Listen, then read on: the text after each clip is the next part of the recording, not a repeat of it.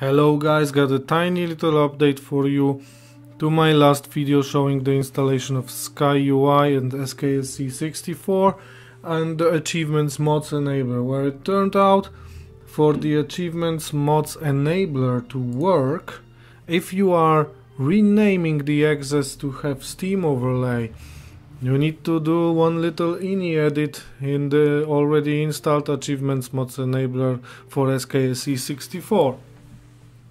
And that will be open your mod organizer, double click on the mod, and then go to ini files, choose the achievements mods enabler ini, and then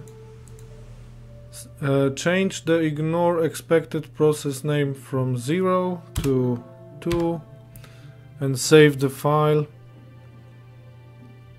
Close, and then it's ready. I will reopen it to double check. Yes, the 2 is here.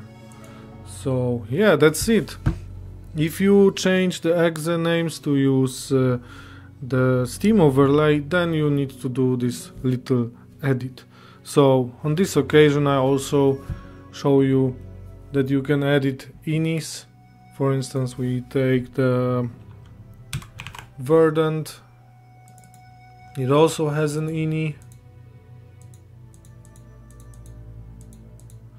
Here ini files, and I could alter the grass settings here in this file.